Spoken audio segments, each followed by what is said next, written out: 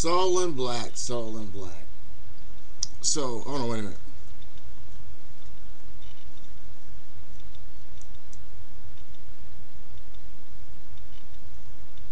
Remember when I used to have to have a microphone? Remember I used to use a mic? You probably don't remember those days. Not even plugged up anymore. I just started using the one on the laptop. I just talk freely. Don't even have to worry about it. Soul and black. This is why.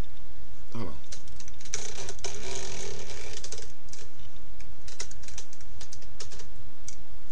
See, gotta make it perfect for you, soul and black. You don't understand it unless it's perfect. Now I wasted a minute right now just bullshitting. So let me go ahead and get to the point. Soul and black, I have what you might call a family curse. It's the curse of wisdom and knowledge, and not to have the power to use the wisdom and knowledge for myself. I have literally given people millions of dollars in ideas, and all they say is, you think too much. You don't never try to do none of these ideas you got. You have a million ideas and you never do them. It's the family curse, man. I'm cursed with the gift of speech, and I'm cursed with the gift of thought, and I'm cursed with the gift of sight. I see shit differently than other people. I truly do see shit differently. And I've been like that all my life. I've always tried to help people, even knowing it would hurt me. That's stupid. Why would somebody do something as dumb as that? It's built into me. I always help people. And right now, I'm going to give you $1 million. There's a lot of other people out there probably watch this video. And not until the end of this video will you even understand it. I will give you $1 million right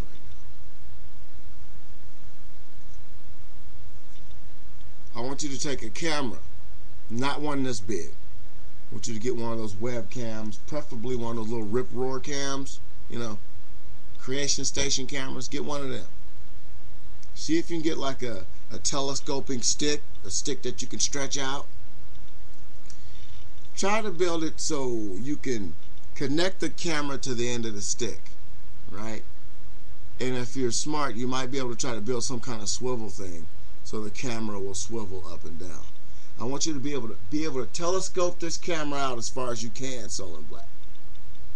You put the little USB cable on it, and make sure the cable stretch. You get the USB cable adapter or extender, and you put it on there. So maybe it'll extend all the way down, and maybe it'll go into your laptop. Right. Now you build this camera right, so that way when people are interviewing people, you know how they always run up with a microphone and have a microphone in somebody's face. You could stand back over the top of the crowd, lean the camera with a microphone over at the right angle with the little swivel knob that you put on there for the finger adjustment. You can lift the camera up and go up and down like that. You get the right angle with the microphone, and the creation station camera should be able to pick up anything. It's crystal clear. And we can call this the interview camera, made by Soul and Black. These people run up, nobody has a camera in there, they always got a microphone. But if you had a little handheld boom cam, you'd be the first to make this. You'd be worth millions. Now I just gave you $1 million idea. Why don't you go make it work and make sure I'm not hungry?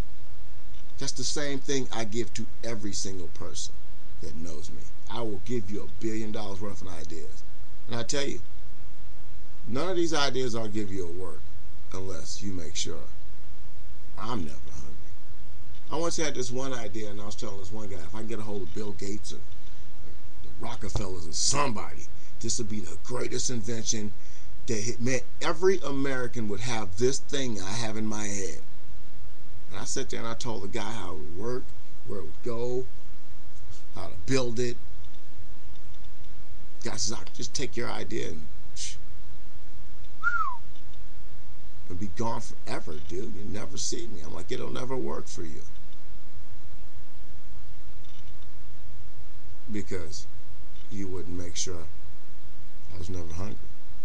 That's why I always help people first. If I help somebody else first, one day it's going to come back and I don't have to worry about nothing. Or people just take my idea and fuck me over. So when I sat there and I said, and I repeat, if we get as many people physically possible together and find one person to send $1 to, and send that person $1.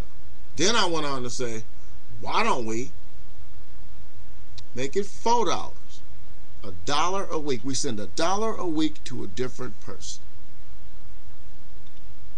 And you have the audacity to say, you guys had plenty of time to work your idea. How come you haven't done it? Nobody's tried to implement the idea. It was thrown out there for you to do it. The idea was thrown out there for somebody else to pick it up and run with it. That's what I do. I give, even when I don't have nothing myself. I can sit here and think of 1 billion ways to fix our economy and get on the internet and tell everybody each day a different way of how to fix our economy. It's not until somebody like you picks up that ball and makes the next person run with it. And then that person will make the next person run with it. And then that person will make the next person run with it. And then the next thing you know, somebody's standing up getting credit for something I did. Something I said. A thought that came out my mind. And that's the family curse. Either I benefit from it or it'll kill me in the end. Any way you put it, baby. I can't benefit from the ideas in my mind until someone says, I'll make sure you ain't never have to worry about nothing again for the rest of your life.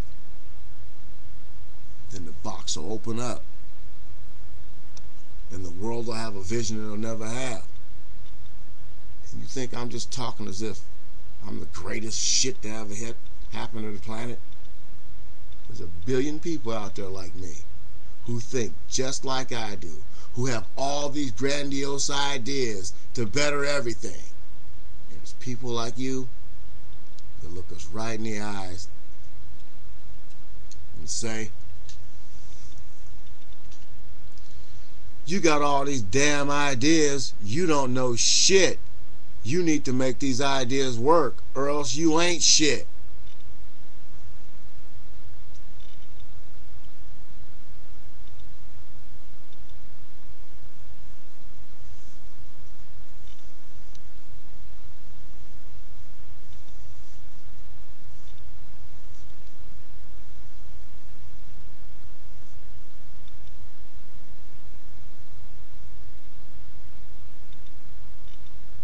Pass judgment.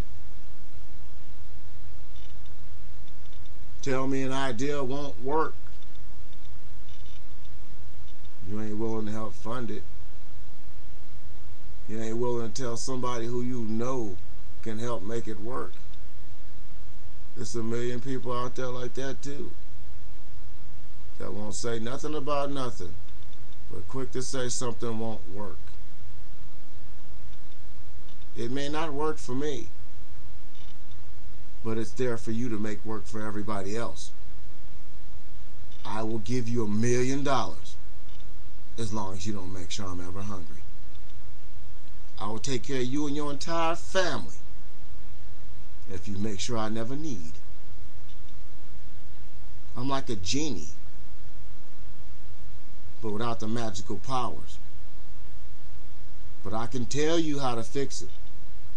Don't be mad at me because I can't fix it. That's why I'm telling you how to do it. Because it won't work for me. Because that's part of our family curse. All this wisdom and knowledge, and I can't use it for myself, but I can give it to somebody else and they can benefit from it as long as I'm never hungry. You've been tubed.